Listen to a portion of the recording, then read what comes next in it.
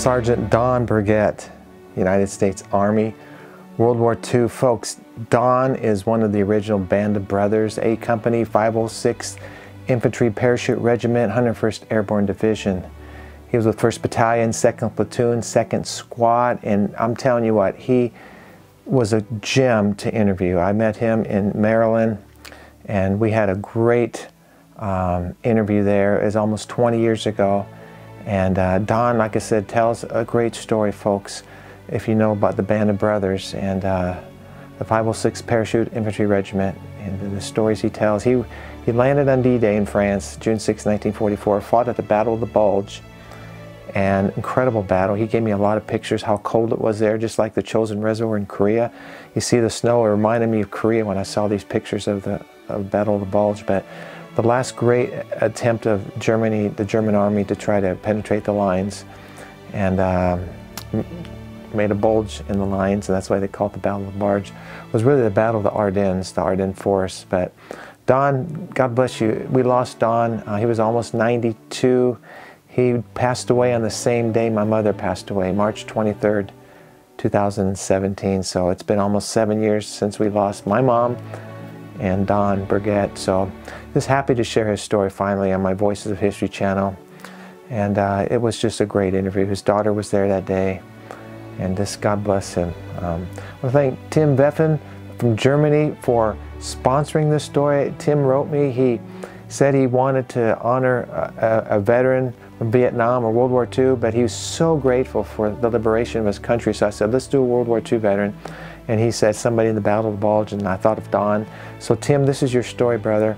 I'm so grateful for you. He grew up around Aachen, Germany, and that was not far from where the Battle of the Bulge was fought.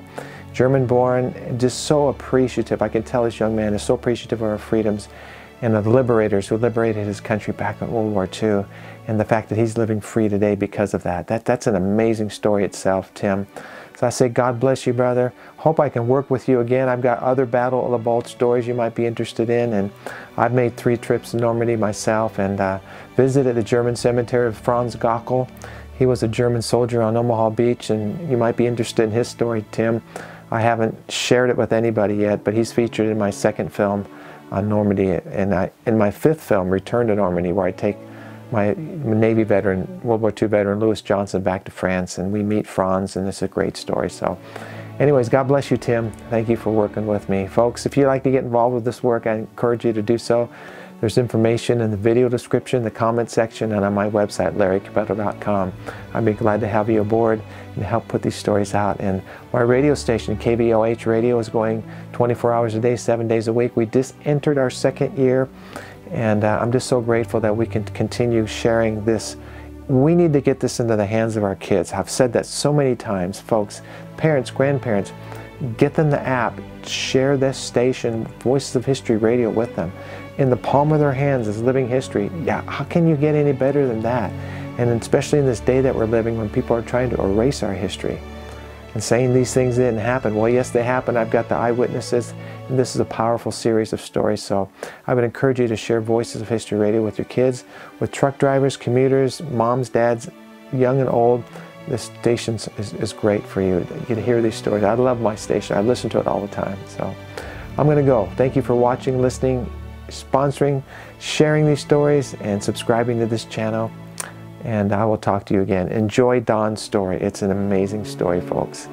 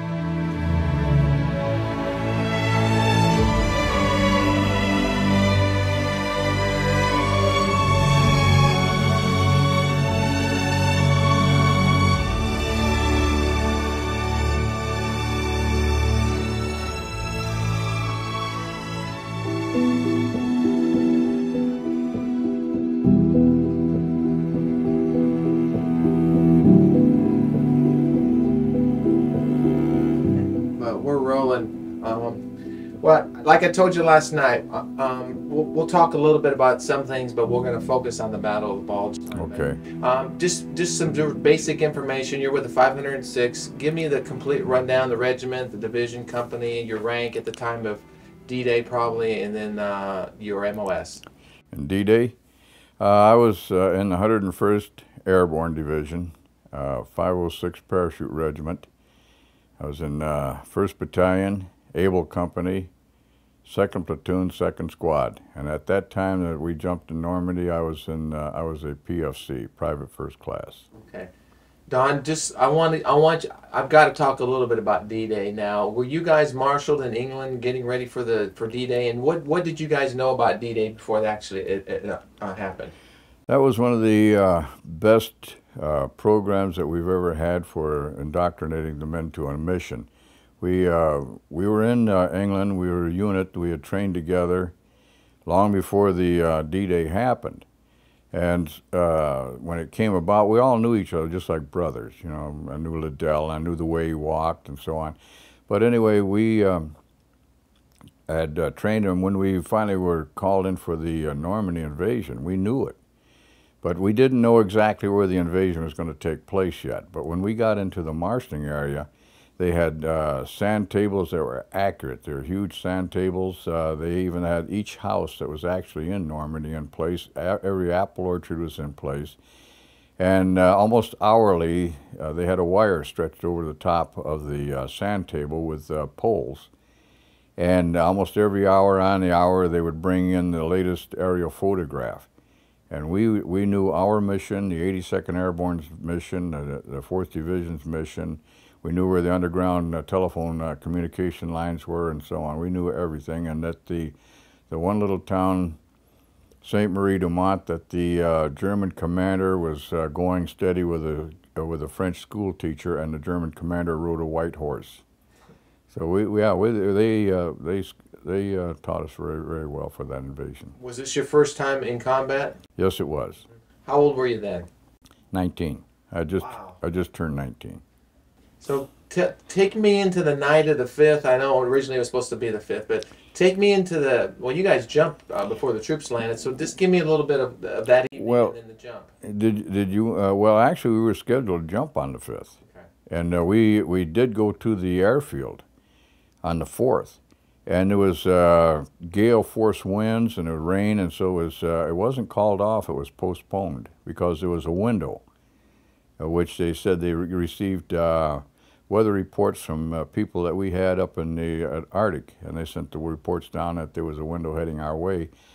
And so on the 5th, we did the same thing as we did on the 4th. We marched out to the plains, and we had our chutes and parachute bags at the main and the reserve.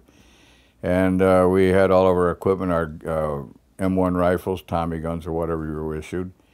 And we assembled at the planes that we were supposed to fly out of. They had chalk numbers alongside the door. So if your plane was number 23, you walked down the line till you got to 23, and that's your plane. And we started getting ready. The first thing that went on was the parapacks went on the bottom of the plane on the outside belly. And they're fastened so when the stick would drop, that was one of the jobs of the crew chief. When, say you had 17 men or 18 men, when the 8th man passed, that was the center of the stick. Well, he would hit the lever and drop the parachutes from the belly, so we would have an equal chance of picking them up on the ground. And so we did. At that time, I was 19 years old, and I weighed 140 pounds, and I carried in 150 pounds of equipment. We were pretty well loaded. Tell me your job with the 101st. What was the purpose of the parachute drops in relation to the troops landing on the beach that morning? The beach landings has been the experience even in Pacific Islands, where like Iwo Jima and so on. The troops would get onto the beach and they would be logged there. They couldn't move. And about the time they all got packed up like seals, then the Japanese would be dropping mortars and artillery shells at them, crossfiring with Nambu machine guns and so on. So when, in this case in Normandy, we had 4 exits. And they were exits 1, 2, 3, and 4, starting from just about at the estuary of Carentan and running back outward from there. And it was one of our jobs was to take, hold, and secure these exits. So once the beach standings landed, instead of them getting caught on there where they could be slaughtered by mortars and artillery, they would have a roadway off of that beach and go inland. So we could evacuate the beach very quickly and save a lot of lives, and also make inroads into the inland behind the Germans. Was the jump successful early that morning? I mean, was it just you guys? Who else was 82nd or just 101st? Well, we both jumped. 82nd had their area, which was around St. Mary-Église on the Maraday River.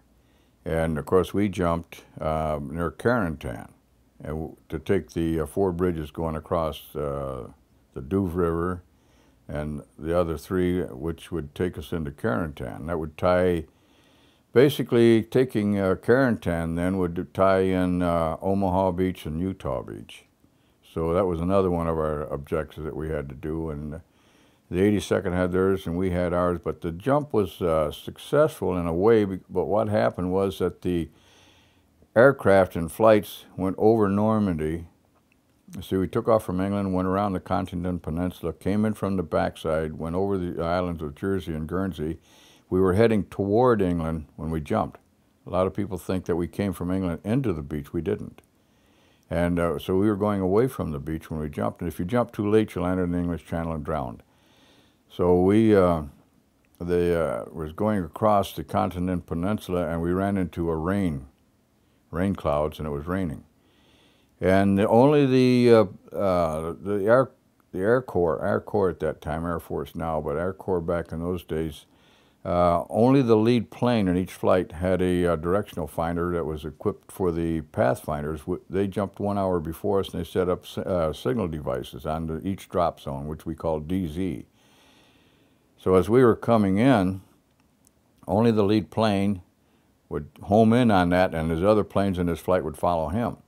Well, we went through the rain cloud, and the planes were flying so close together. This was the only time in the history of World War II that the planes flew with their wing lights on, because we were flying so close together, 850 planes flying so close together that the pilots, at night, the pilots had to have the wing lights to keep from running into each other. Now, when we ran into the rain cloud, the pilots took evasive action. Some went up, some went down, some went right, some left. And it was heavy, very, very heavy artillery, real heavy artillery. I mean, with the like the millimeters, it was like huge cannons and rockets, whatever else they had, and even light fire. And when the pilots took evasive action, when they went through the rain cloud, came out the other side at night, they lost contact with the lead plane. So the flights fragmented. That's the reason you hear a lot of static on this about the paratroopers being scattered all over, and they blame the Air Corps. It wasn't the Air Corps' fault. If I was flying, they'd be lucky to hit the peninsula. But they, in other words, they did get as close as they could, and they did a good job. And I landed 12 miles from my DZ. But actually, this all in the end worked out for the best, because if we had landed as an organized army, the Germans are used to this, and they have an organized army. Now you're fighting their way. But we scattered all over, so we're fighting as individuals. And the average American farm boy, so to speak, is very inventive. So we fought our way in a small guerrilla warfare going on. The Germans couldn't cope with it. They didn't know where we were hitting. They'd get a firefight over here and another firefight over there.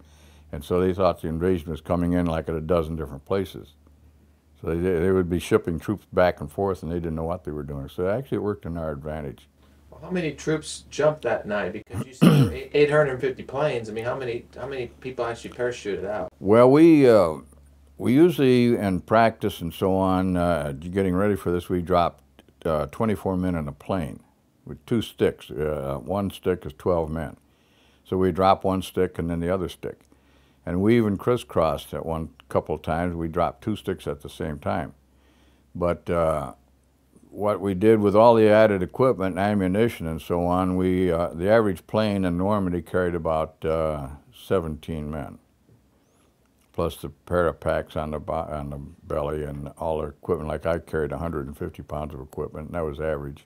Were there initial casualties from the drop itself, or were the Germans waiting for you, or what? Well, yes, they were waiting for us. At first, they didn't know, because they had been waiting like for 5 years for this invasion, and they kept building up defenses. And suddenly, I don't think they expected the airborne that heavy, and yet again they did, because there were rumors to that effect that we were going to do this. But nothing is a fact until after it happened. So anyway, the Germans were kind of ready. But when it happened, the Germans were as surprised as anyone, because suddenly they looked out on the ocean. There was, when the daylight came, there was a 5,000 ship. But 6 hours before that, we dropped. We dropped way before the beach slangers came in. I dropped at 14 after 1 in the morning. The beach slangers didn't start until 6:30. So anyway, the Germans, when all of a sudden they got to where they could see and all the firefighting going on, what they did is the Americans ran in a flight of bombers first, and they did bomb. And so the Germans, even on the aircraft guns, they figured, well, this is another bombing run. So when the other planes kept coming, they said, well, it's a big flight of bombers. But suddenly all these American paratroopers start rising up out of the hedgerows. So now they knew that the invasion was on. I'm going to jump in, and then we may come back, but let's jump ahead to late 44. Just a brief overview of the Battle of the Bulge, why it was called that, what was the objective of the Germans, and then your involvement with that.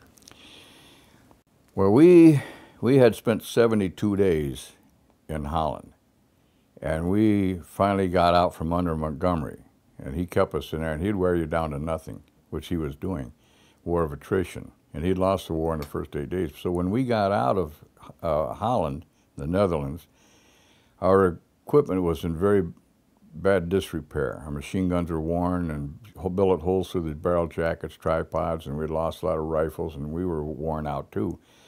So we went back for what they call R&R, which is rest and recreation. And the Germans at the same time, when they defeated the English and us, in Holland, they swung their troops around and readied for this big breakthrough that they were going to have coming down through the Schnee Eifel. The Germans have successfully made invasions in World War I, coming through the Schnee Eifel, down through Belgium, and into France. In fact, most of your battles were around Brussels. But anyway, then the Germans did it again, and now the third time they were doing it. And so they came down, and they had a new division set there. It was only been overseas 2 weeks total. So the Germans came in mass with all these Tiger tanks, Panther tanks, self-propelled guns, and they laid it on these new troops, and they did break through, and they came in. And what their purpose was coming down, and they were then again trying to break down through and get into the Normandy beach again. And they were coming into the same place like Carentan, down to the estuary where William the Conqueror sailed from there in 1066. So anyway, that was the dividing point. Now, if they could send their massed army down through there and split the British and Canadians away from the Americans, and then take Omaha Beach, and then again Utah Beach, they could drive us back into the sea. And once they knew our plan, and you could never go back again. So they put everything they had into it. Were we outnumbered at that time? I mean, oh yes, very much so. As it turned out, what they call the drive that they had coming through there was eventually called the Battle of the Bulge, because the line that they took off from was actually the German border. So now we invaded their land, which they couldn't stand, and you can't stand it across the Holy River, the Rhine River. But now we were on their border, so they jumped off from there, and as they progressed with their attack, their counterattack, it made a big bulge in the lines. It was a dent in our line, but a bulge in their lines. So it became known as the Battle of the Bulge. And this was the largest battle in the history of man. There was more men, civilian, military, Germans, enemy, the Americans and the British allies, and with armored all kind of vehicles, and also the square miles of land. It was bigger than the Battle of Stalingrad. It's the biggest battle ever fought in the history of the world. And that was the reason it was. And we did stop them, yes. In fact, my division, 101st, was sent up to hold the key roads of Bastogne. And there were 7 roads went through Bastogne like the spokes of a wagon wheel. And that was a primary place because the Germans had to move their weapons through there, their armored, their artillery, and so on, and their food and ammunition and fuel. And they also had to pull their wounded back. And those 7 roads, if you look at the Ardennes, it's a bunch of razorback ridges, and there's no way to travel too well. So they had to have Bastogne because it was the key to all the roads coming together and going out together. And our last command, when we went up there, by our command, they said, orders, I should say, our orders, you will take and hold Bastogne, and there will be no withdrawal, and there will be no surrender. That's how important it was. We would fight to the last man. And the Germans needed it for their success, and we had to hold it for our success. Well, tell me about some of the casualties in Bastogne. I mean, you guys were beat up, or did you... Well, this is why I mentioned before that we had been in Holland so long that when we went up to hold Bastogne, we didn't have ammunition. Very little ammunition. Some of the men didn't have weapons. They had no M1 rifles. We had no machine guns. We had some machine guns. Then again, no ammunition. So we had when we got there, Lieutenant Rice saw our predicament, and he was with the 10th Armored. And he took his Jeep and went around to all the tanks, what tanks there were there, and there wasn't a whole lot of them. He begged, borrowed, and stole ammunition, grenades, bandoliers for us, 45 ammunition, anything for Tommy guns. And as we walked, he parked his Jeep in the middle of the road, the Houffalize Road heading towards Noville. And as we walked by on either side, he was handing out bandoliers of ammunition to the men. One of the men in my squad didn't have a rifle, and he had picked up a huge stick, and he was hitting it against the ground. And he said, I'm going to have a rifle tonight. And that's the way we went and attacked. And we came out of Holland. We had wet feet from 72 days behind enemy lines. Our feet were wet, so we had trench foot and everything. Now when we got into Noville on the 19th and a major attack going north, the weather dropped to 20 below. So the men with trench foot, a lot of them, their feet froze, and they still fought. For 8 days they fought in 10 to 20 below zero and without overshoes. And their feet froze, frostbite, gangrene set in, and a lot of our men had their legs amputated after the encirclement of Bastogne was opened by the 4th Armored. General Patton was just after Christmas Day. And when that happened, they brought medics, and our hospital was overrun, so we had no doctors, no surgeons, no medical. And if you had had your leg halfway shot off, you needed amputation, we couldn't do it. They just had to survive or die. But the gangrene set in so bad on the frostbite that there was a great many men had their legs amputated after that, and their feet and their toes and their fingers. But we lived out with no overcoats, no gloves, no overshoes at 10 and 20 below zero, 24 hours a day, and no fires, and we were outside in the woods. So why are you not prepared for the cold? Well, we just came out of Holland. So we used 72 days, used up everything, and some of the stuff that we had, even like machine guns and things, we turned into ordnance. Because ordnance was going to repair our guns, and if they couldn't repair them, then we'd get new ones. So then the same thing with our clothing. Now they was going around the troops, and you'd have to fill out requisitions. I need an overcoat, I need galoshes, I need underwear. I need wool socks and so on, but now these things in 3 weeks had not been processed yet. So we went in basically with not enough weapons, not enough ammunition, and every time we would kill a German, we would crawl out, the men with weapons would crawl out and get the weapon from him, like a 98 Mauser or a Schmeiser, bring it back and give it to one of our men who did not have a weapon. And a lot of men went in that battle with just a knife, a trench knife. And this one fellow, I remember him, he had a Schmeiser, and he stood up in the middle of us. He kept saying, hey, you guys, it's me, because we knew weapons. If you hear a German Mauser 98, you knew it. So any of these guys got him, they'd always say, hey, to his buddy, It's me. It's me. I got a Mauser 98, or I got a Schmeiser. I got this. You know, it's me. You know, in other words, it's not a Kraut behind you. It's me. So anyway, we went in with a great many enemy weapons and our own, what we had of our own. Tell me about some personal combat that you experienced, maybe at Bastogne. You know, tell me about the type of fighting was going on. Maybe the tanks, the artillery, the small arms fire. What was going on in your job? Well, the first attack that we made, actually the 501 made the first attack. The whole 101st got to Bastogne on the west side. And General McCullough had them bivouac that first night, which was the night of the 18th of December. And so they bivouacked the 501 the closest, and then the 502, the 506, I think headquarters company, and then the 327th gliders. So now when the attack started, the 501 being up front, McCullough sent them straight east across Bastogne because they knew the Germans were coming in from the east. So the 501 actually hit combat an hour or so before the 506 did. And the 502 was sent to the northwest corner to hold that from any possible encirclement.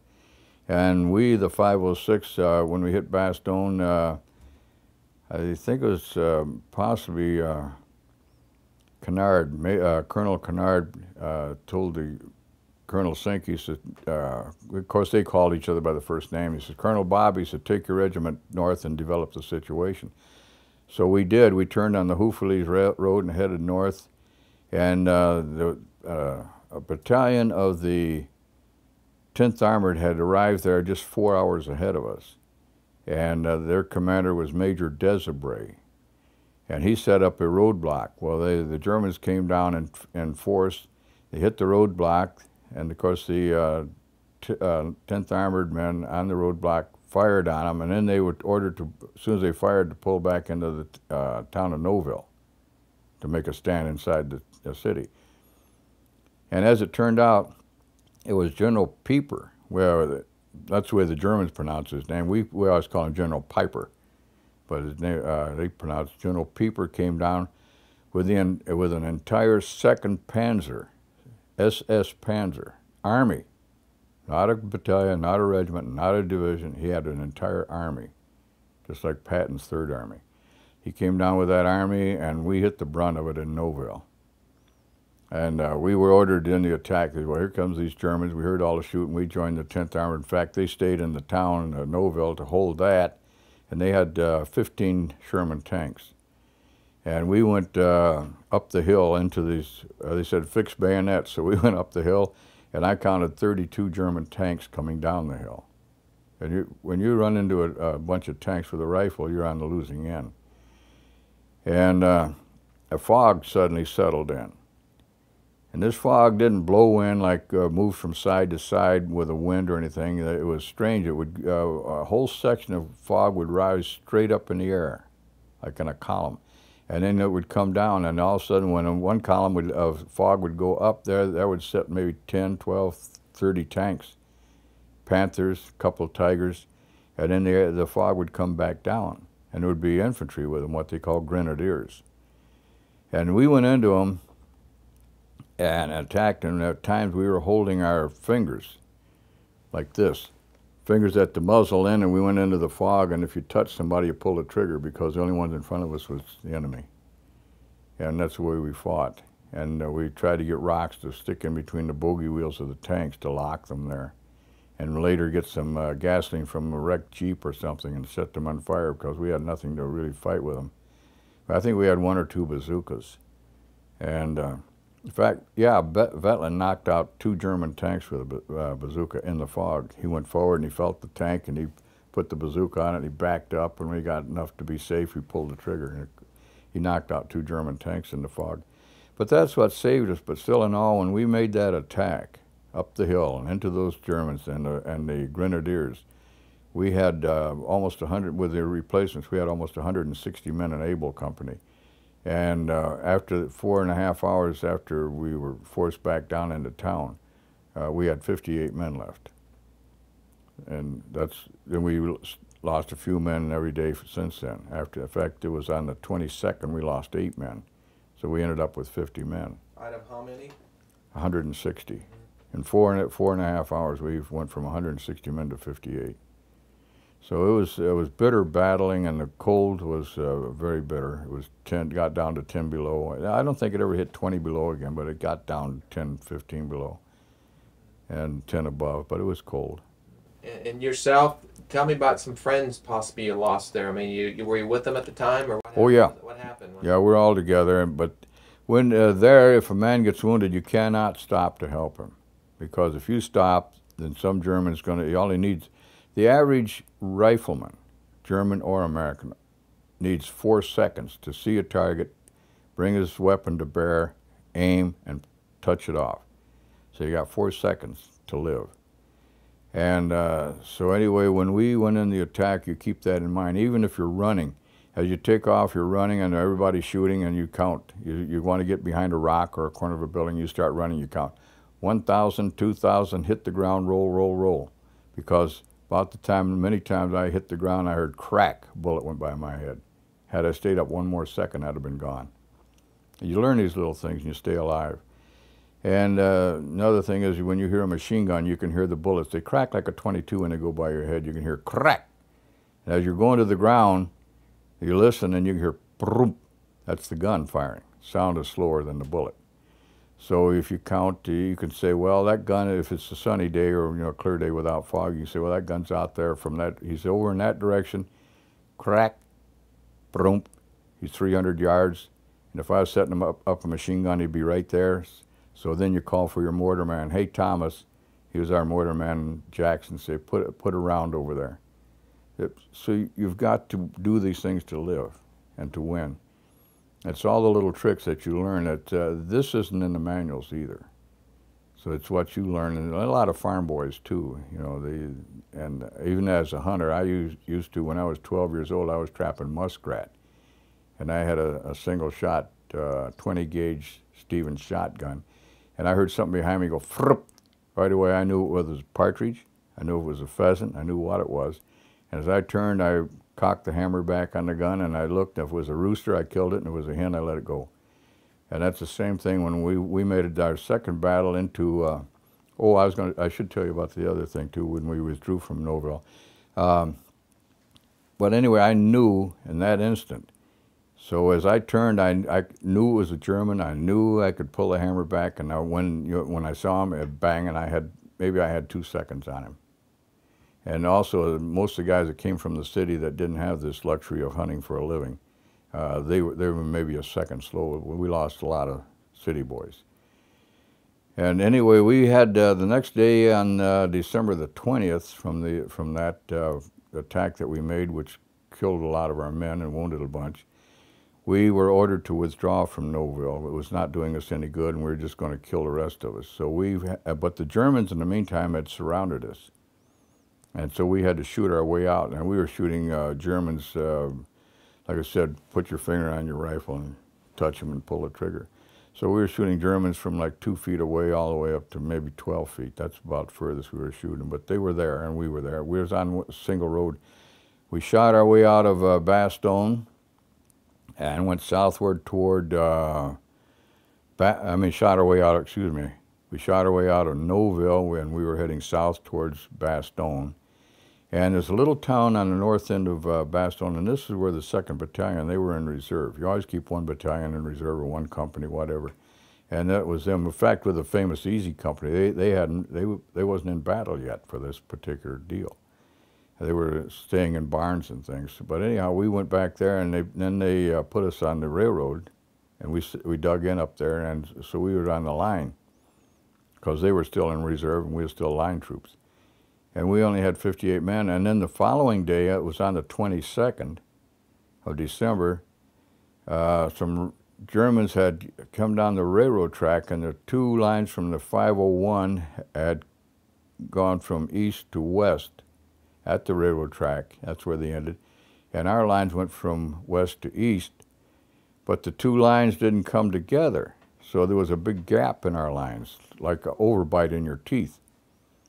And these Germans came down this railroad track, so they went between the two lines, and later on they discovered where the other, by sending patrols out, they discovered and they adjusted the lines. Now we had a solid line around Bastogne.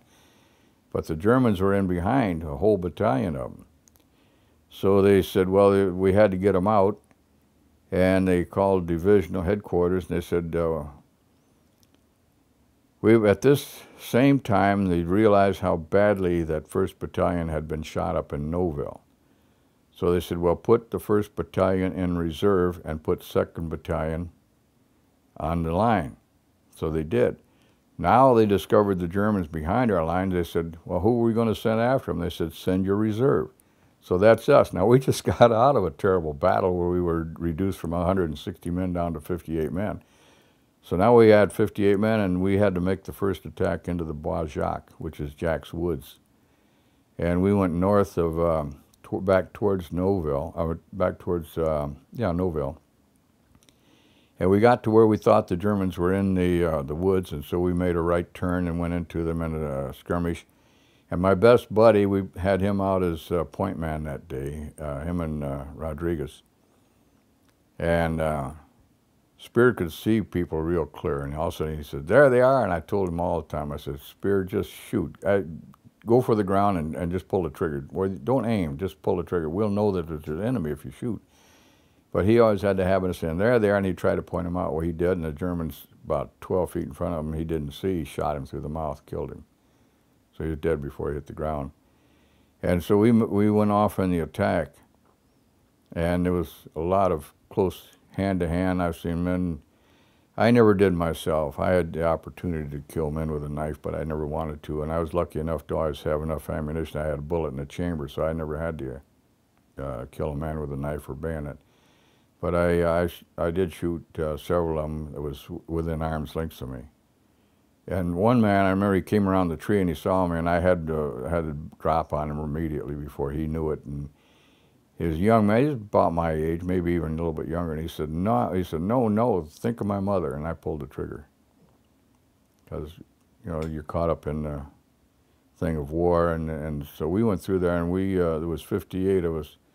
I wiped out a battalion of Germans, and we lost 8 men, and we lost Spear, that was Alvarado, Spears, Alvarado, Bilski, and Horn, and there was 2 others that we lost.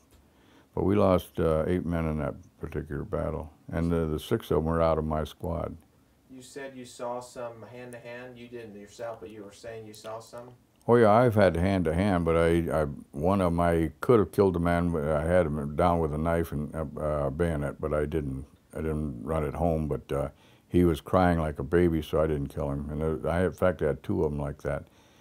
Yes, I saw one of my troopers, he was wrestling, and they went down into a large hole, like, I don't know what the hole was for, like they dug a tree out or something, but they made a large excavation, and this GI and the German rolled down into the hole, and so they were trying to choke each other, and then with this American, he finally got around, and he took his thumb and he gouged in the German's eye. Well, he wasn't just play acting like you see on wrestling on television. He gouged the man's eye right out. Of course, the German screamed or thrashed back. Well, in the meantime, I had run up to the hole, and I had my .45 out, and I shot the German. And that ended the fight. It was just, we've had other fights where they were very, very close. I saw one GI, he had a German down, and he had his knee in the middle of his back between his shoulder blades, and he grabbed him by the hair and pulled his head back and slit his throat right to the bone.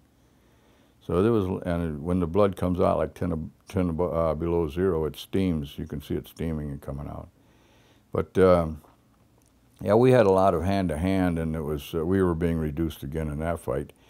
And then on Christmas, we had been in there 8 days, and Patton had arrived with the 4th Armored of his 3rd Army. Was working on the Siegfried Line, and they attacked through a little town called to the south of us, and it was called Assinois. And they broke through there. And when they broke through, the first man his name was Boggess, B-O-G-G-E-S-S. He was lieutenant. He was commander of the tank, the 1st Sherman. And all the other tanks were knocked out but his, and he got inside of our lines, and the Germans closed the lines again. Well, the next day, the rest of the 4th Armored reattacked at the same place. Of course, now we had one Sherman on the inside, and of course he's, hammering on these guys from the inside. And anyway, they broke through, and when they did, the whole convoy came in, and eventually, I think in the next day or two, they came in with some clothes and ammunition and food, and somebody said, "What did you eat?" And I said, "Sometimes fried snow." but we had nothing to eat, sometimes up to 3 days. And well, I got to ask you a question as you're talking. Sure. The things you're describing as a young man, I mean, before the war, during, and after, how did this change you? I mean, as a person in later years, I mean, did this experience change you? Did you become cynical about life, or did you appreciate life more? Or how did you change through all that? I don't know. I really don't know. In fact, I thought I went through it and I thought nothing happened to me, but there's two things that did happen. When I came home and was discharged, I'd been through 4 major campaigns. I was wounded 3 different times, and I was discharged. I was 20 years old. When I came home, I couldn't vote. I couldn't buy a car on contract. I couldn't buy a beer. I wasn't old enough, and I'd been wounded 3 times. And I didn't feel bitter about that. I said, well, the law is the law, and that's what keeps your country together is the laws. Don't run a red light, So anyway, I didn't feel bad about that, but I didn't know if it had damaged me or not, but I had the urge. I couldn't settle down. I couldn't stay on one job. I was restless. I would get a job, and at that time, and it's not that I couldn't do the job, it's just that 2 or 3 months and I was gone.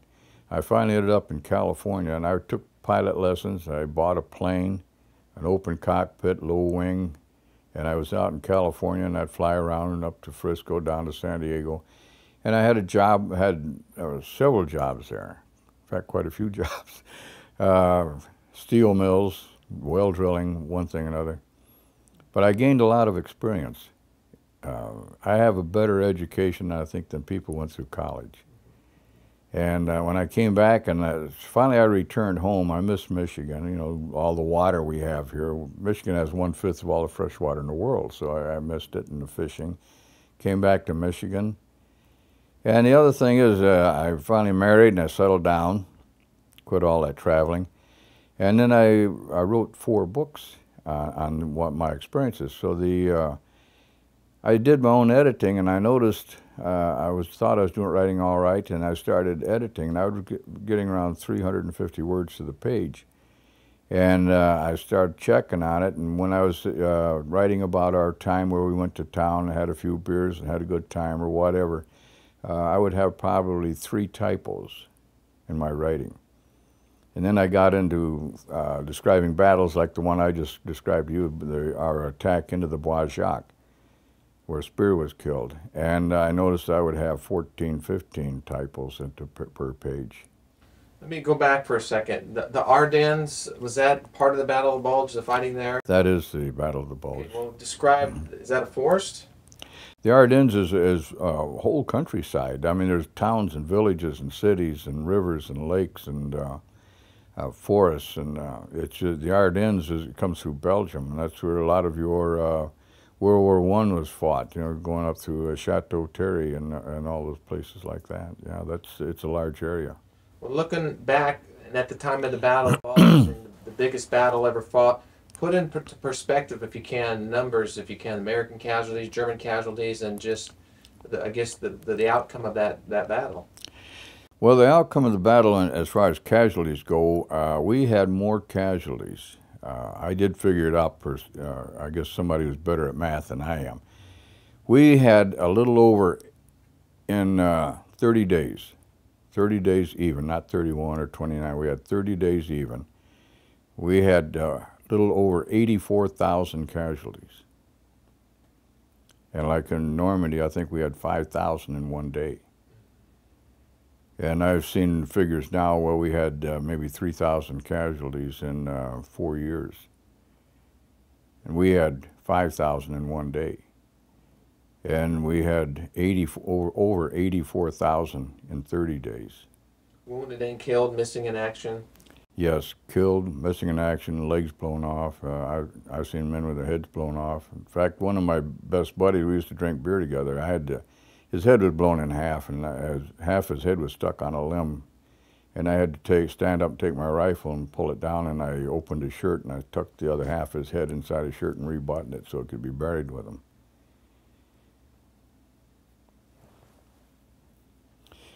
So this is what we had. Most of our guys in our outfit, there was a few 18 years old, like I was 18 years old just before I jumped. And then I became 19, and so this is what we were going through. And most of the guys, I think we may have had one or two men that were 25 at the time. But most of our men was 18, 19, 20 to 22. And they were the ones that fought the war. And there's another surprising figure on that too, that there was 16 million in World War II service people, including the WACs. And less than 1 million did all the fighting. That's Army, Navy, Air Corps, Marines, submarines, or anything else. From pole to pole around the equator, the whole world, less than 1 million men did all the fighting. 15 million men in the service never heard a shot fired. So the survivors of battle today are very, very slim. Right now in my company, Don Brennisville is a survivor, and we counted the men, and today we have 4 men out of the original group.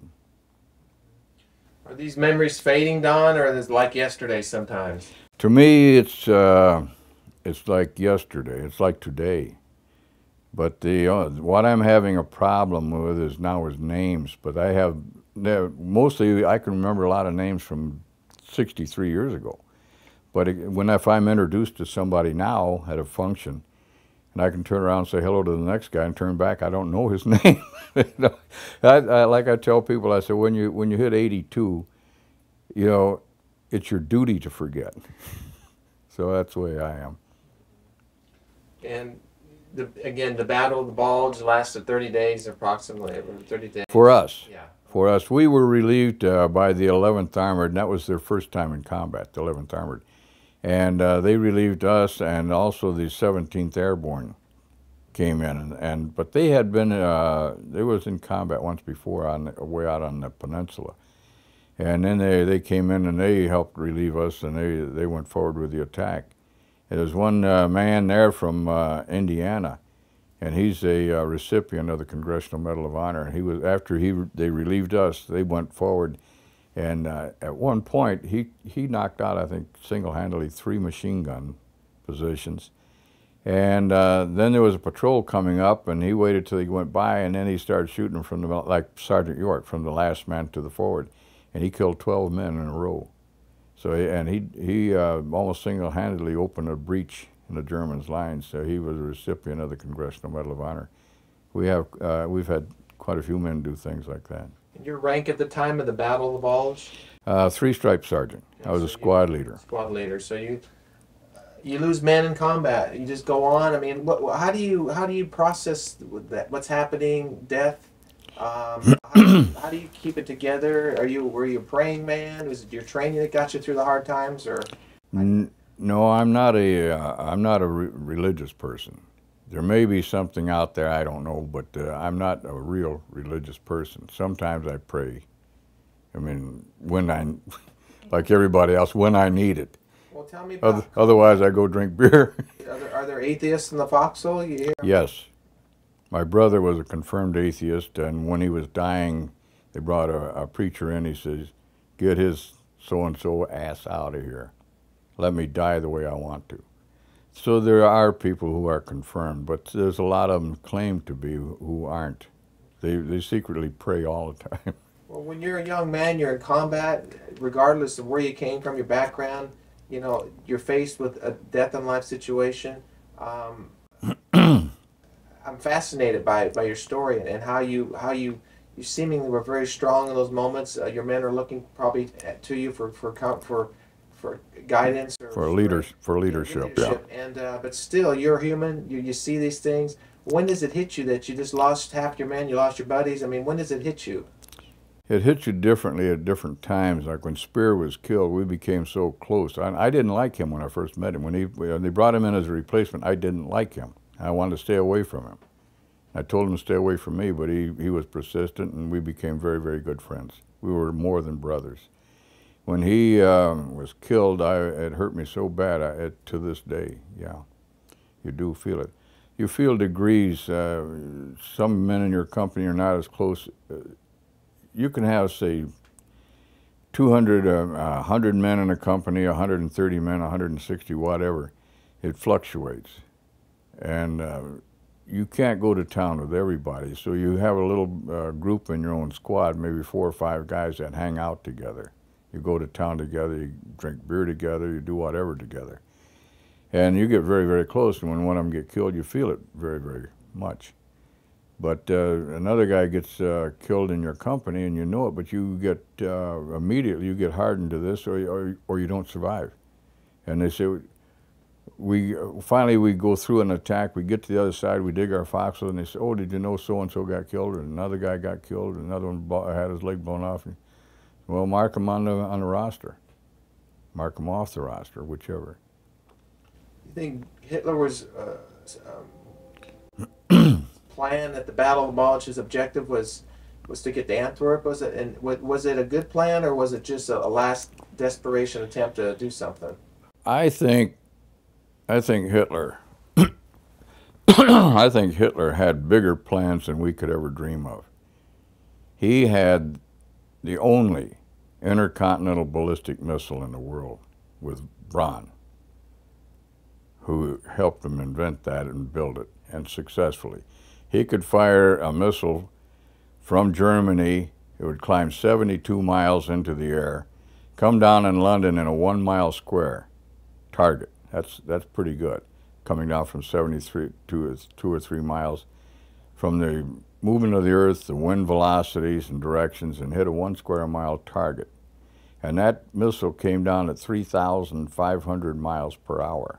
So there's no radar could track that.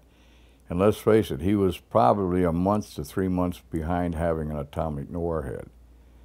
Now, if you can visualize, we had to fly our atomic bomb into Japan, to Hiroshima and to Nagasaki, and it was a big process. Hitler had hundreds of these V-2 rockets by the time, and all he needed was to tip them with hundreds of nuclear bombs. In one day, New York City would have been gone, Miami Beach would have been gone, England would have been gone, and he didn't even put a pilot in the air. And you couldn't stop him, you couldn't detect him coming in, and you couldn't stop him. No, Hitler was aiming for something bigger. He wasn't trying to bluff the Allies. He was going to survive as conqueror of the world. And he believed that up to the very last minute. And that's why he went so goofy right at the end, because I had it. You know, I had it. It was right there. Tell me about the German soldier and then the SS. Well, there were SS and there was Hitler-Jugend SS. There was some SS that was very, very young in Normandy, and they would fight. And you could drive them back, and they would come back. They were like a gnat. You could swat them, and they'd still come back. And they wouldn't surrender. You had to kill them. They were young enough that you had to kill them. You couldn't take one prisoner unless you threw a grenade, knocked him out or something, and he came to as a prisoner. But then you had to watch him. He was raised that way when they burned the books, and Hitler took over the schooling. They indoctrinated their brain from the time they were infants up to 12 years old or whatever. And they were Nazis, and they were SS. They were the elite. Then we had other Nazis who were older, like you had the Whitman and so on, who was a tank ace of aces. He was better than anything we had. He'd probably taught Patton a few things. At one time, he knocked out 25 Sherman tanks. One tank, he himself, set it up and knocked out 25 Shermans. Bam, bam, bam, bam, down the line. He hit the first one on a road that was sloped on one side, hilled on the other, knocked out the first tank, swiveled and knocked out the last tank, and drove up behind the slope of the hill and knocked out the other 23. He was a genius. He finally got killed. I think he was struck by a bomb from an aircraft or a rocket, and he was killed. and his name was Whitman. I think Wittman, and I saw his grave after the war. In fact, last year. And so he was SS. Now you have SS that are older, but they are dedicated. They're true soldiers, and they're SS, but they're mean. So SS took at Grania. They had a special on television about that last year. Some of the 82nd, 101st Airborne, there wasn't too many of them. There weren't too many. And they set in a place just outside of Carentan, a little town of Grania. And the Germans were crossing at that point, trying to do the same thing to split the Omaha-Utah Beach thing. And we fought those same guys, 17th SS and the 6th Parachute, Hermann Goering Parachute. And we made a bayonet charge in them. That's where I was wounded twice. But anyway, these guys were airborne. There was paratroopers. And they held these Germans off for like 4 days, 3 or 4 days. And they decimated 3 German battalions. It wasn't very many of them, like 30 or 40 men. And I could be wrong on that figure, so don't quote me on it. But anyway, finally they had to pull out. The Germans brought up the SS and so on, and they just, there was no way, they had to retire from that little town of Grania. They left the wounded in care of the Germans, which is common in 2 warring, opposing teams, you might say. And usually they take care of you. You know, the medics, they will take care of the German wounded. We did. And the Germans at times will take care of our wounded. So they left their wounded at mercy of the Germans. Of course, the SS came in. They took our wounded. They was on the floor of a church. And they bound their hands and feet behind them, and they run bayonets through their bodies, killed them. It wasn't quick. I mean, it wasn't like a bayonet thrust. They just killed them. And killed them without mercy. Killed all of them. And they had a habit of doing this. And they captured some black soldiers who were 155 cannoneers, and they were from the 969th Black Artillery Unit. And they tortured those guys for hours. Finally killed them and left their bodies out in the snow. That was just out of Bastogne. So there's different people, and yet there's some Germans who probably were possibly farm people, and at the end they were inducted into their military. And they were just like I was. I was, you know, a country boy, and I never tied anybody up and tortured them. I don't believe in it. If somebody needs it, I'll shoot him in a heartbeat. But there's probably Germans out there. In fact, I've known them. So, in fact, one of them was in a little place where 300 British were killed, and we counterattacked, and we killed a lot of these guys. And this man surrendered to me, and he was a Fallschirmjäger, paratrooper, but he was tall, and usually your paratroopers are short, 5'8", 5'9", hardly anyone 6 feet. And he was very tall. He was about 6'2" or 3", and so since he was behind me, and he yelled at me several times, and I turned, it was dark, and I didn't see him, and finally I did see him, and he surrendered to me. And then he asked me if I wanted a Luger. He had a Luger and a pair of binoculars, and you know, choice souvenirs. But I was carrying a 42-pound machine gun and, you know, boxes of ammo, and I just couldn't carry anymore. It's easier to get rid of the ammo and carry the Luger, or get rid of the Luger and carry the ammo and live. So that's the decision I made. So I don't know who got the Luger or the binoculars, but anyway, this German, we got along and so well that I gave him a pack of cigarettes. And we got along very well, and I don't believe that he had any atrocity in him. Tell me about, we're getting near the end, tell me about the Battle of the Bulge as far as the importance of that battle to the ending of the war.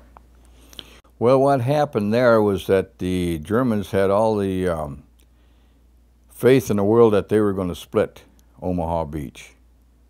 Well, they had Tiger tanks, which we knew nothing could compare with that thing. It was a monster.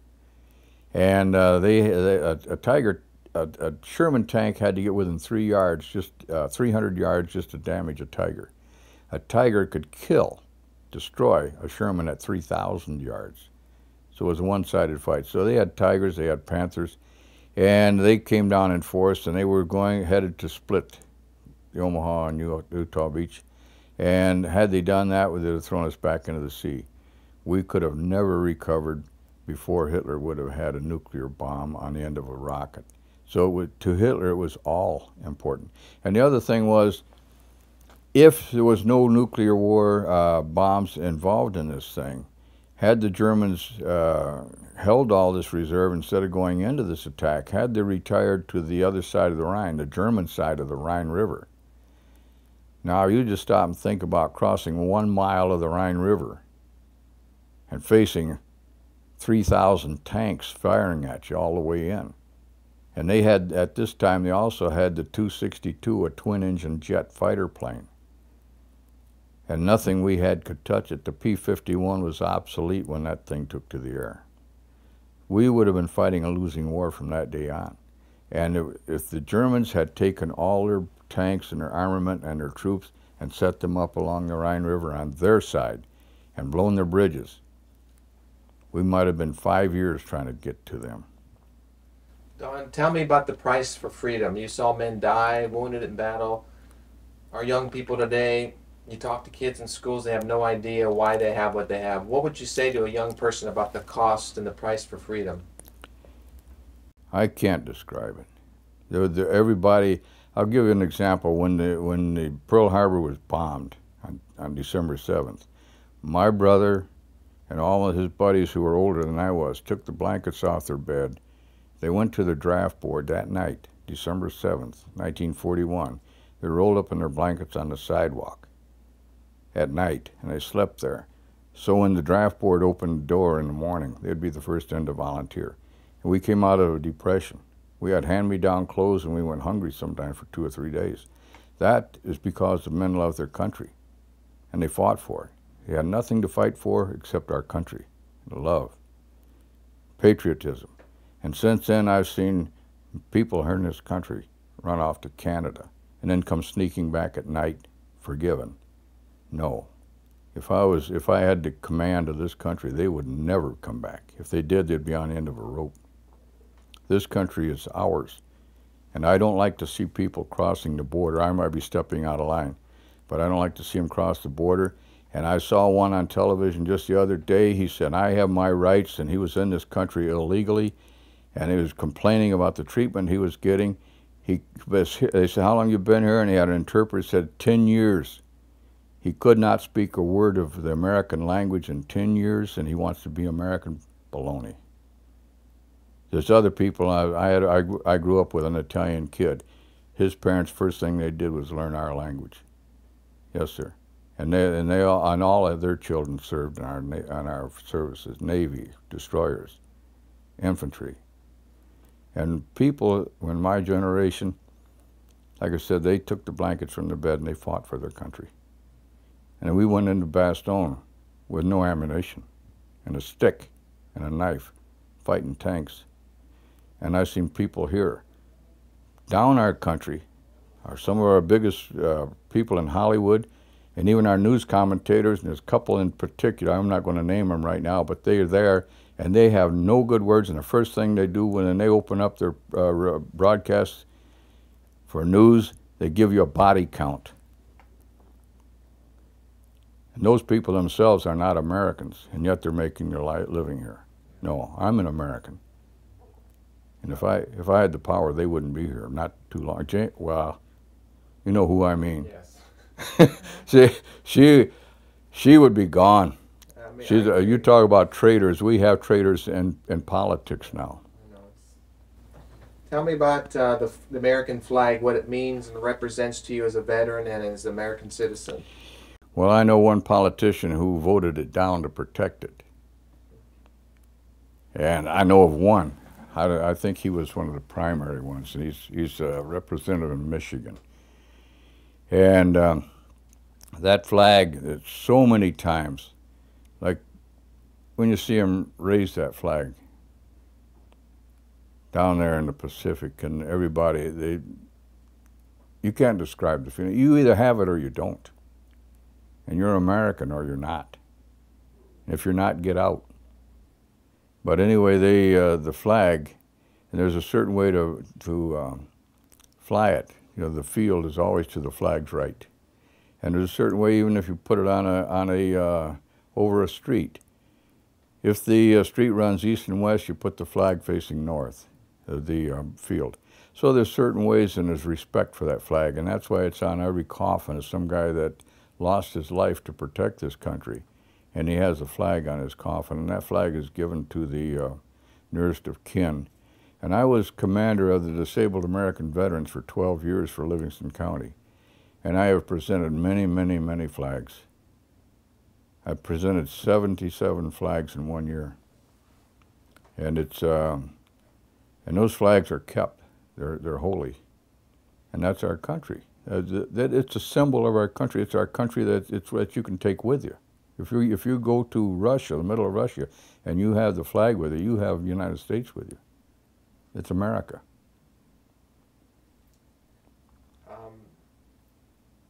What should our country remember about World War II?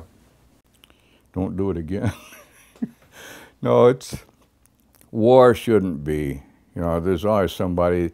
If you're backed into a corner, you're forced into war, you have to fight. And if you're going to fight, the thing that I can't see is some people say we shouldn't be in Iraq or this place or that. If your country is at war, you're at war. And you're not at war with individuals. They say, well, that was an innocent civilian. How do you know? Somebody's killing our people at night. There's no such thing as an innocent civilian, because you cannot fight a war against individuals. Say, that man, I'm going to fight against him, but not him. No, a country fights a country. In other words, all these countries are patriots and all those countries are enemies. The whole country, to the smallest baby in a cradle. The whole country that country is our enemy, not an individual. Well, we're just about done. At the end of my interviews, I always ask the veteran to give me a salute into the camera. Can you do that for me when I ask you from where you're seated? Seated? Yeah, because of the camera. Okay. Okay. And if you saw one of my films, you would realize the importance of this. I've gained a little weight since that. You don't see it. You don't see it, man. You look really good. Thank you. Just whenever you're ready, Don, right in. I'm ready.